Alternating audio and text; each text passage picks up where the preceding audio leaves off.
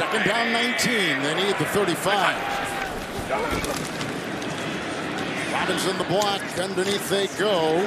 Lassoed there by Marvin Jones, the longtime receiver in the NFL, and ushered out of play. Robinson back there with him. 1st and 10 after the field goal by Miami with time and the toss. Outside they go, and it's caught by Marvin Jones. At Illinois State, now he's in the NFL. 3rd down and 4. And downfield they go. It's Jones the catch. One Jacksonville timeout, 28. It is there. The pass is long to the end zone. It's caught by Marvin Jones.